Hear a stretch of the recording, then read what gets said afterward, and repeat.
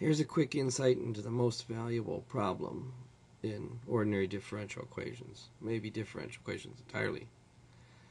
And that is the problem dp dt equals k times p, with initial condition p at 0 equals p naught.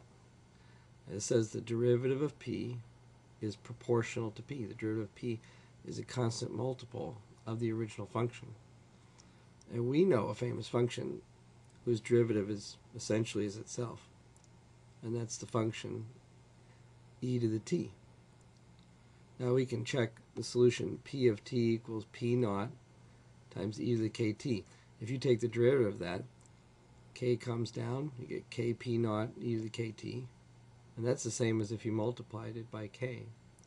So essentially this differential equation is crying out for the exponential function. The exponential function is the solution. And the initial condition is just the coefficient of the exponential function. That's a famous pattern that you have to memorize and use. Anytime you see that pattern, you can just quote the solution straight from the pattern. We'll show you how to derive it physically by hand, but I'll let you quote that solution anytime you see it in this class. It's so valuable. dx dt equals 3x and x of 0 is 7. Well, then the function that solves that must be x of t equals 7 e to the 3t. Even goofy looking things like mu prime equals pi times mu, d mu dt. If the initial condition is mu of 0 equals zeta, then the solution is mu of t equals zeta times e to the pi t. Notice where the k goes, and notice where the initial condition goes.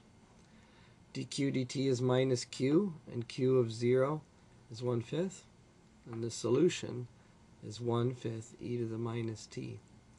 You can check each one of these solutions and see that it satisfies both the differential equation and the initial condition.